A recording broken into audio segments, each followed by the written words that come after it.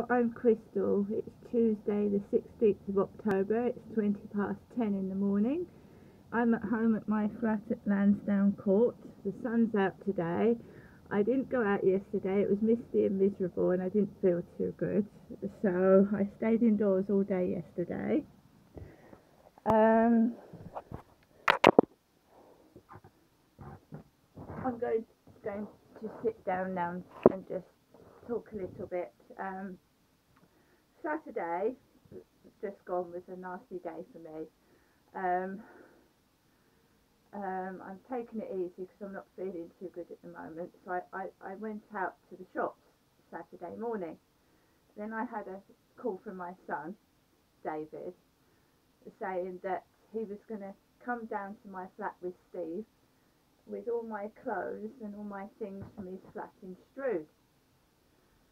So I was going to go to the library. I had my library books in my bag, so I had to go back home to get my belongings that David was bringing round. On the way towards Railway Street, near Ashley Luton's dentist, there was a lad, not unsimilar to my other son, that looks like Andrew, sticking his head out of the window going, "You're ugly!" Looking straight at me, embarrassing me in front of loads of people. So I felt pretty shitty coming back home Saturday. I felt not angry with my son, but I felt shitty. There's people bigger than me, got things wrong with them, and there's loads of people. It's like I've got to stay inside all the time. So I get back to the flat, and the lady from number 2 is poking her head round the door saying, "Can you shut the windows please? I've got bronchitis." We have to keep shutting the windows upstairs where you are because because apparently the lady downstairs gets cold and she needs all the windows shut in the building. It just so happens to have been a really, really hot October, and when I come back from the shops I can't breathe, so I like a window open so I can get some air. So I've now been told to keep the windows shut. Now I've since talked to the people downstairs and explained things, and we're okay about it. My ornaments were given back. My sunflower ornament and my dragonfly ornament were given back. Apparently Gareth had given them the ornaments that were on the floor downstairs from my balcony, and he was swearing at them and being nasty to the couple downstairs. So I think I probably got a brunt of a lot of it. Anyway, I thought it was all sorted out, got upstairs, and then I read the note that they'd written me. It was by number 6 door, not Gail's, mine. And Gail's since opened the window this morning. Gail opened the window up here. It wasn't me. So it was me that got the note. And it said, "I am sick and tired of shutting the windows upstairs.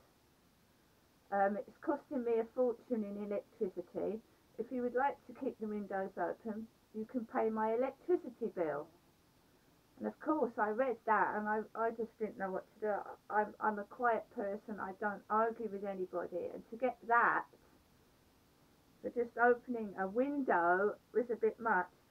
Anyway, like I said, I've since had a word with the people downstairs and said yes, I'll keep the windows shut. I didn't realise the lady had an SOS pendant round her neck like a St Christopher, and I didn't know she had several illnesses. So I've made up with them, and this morning Gail's opened a window, and then I'll get into trouble for that, so I've shut it. It's ridiculous. I think most people in these blocks of flats have got health problems. and I suffer with a breathing difficulty getting up the stairs. So that wasn't me that opened the window this morning. So I was fuming. That cooled down. David came round with Steve. Steve stayed in his gas company van because he's a plumber.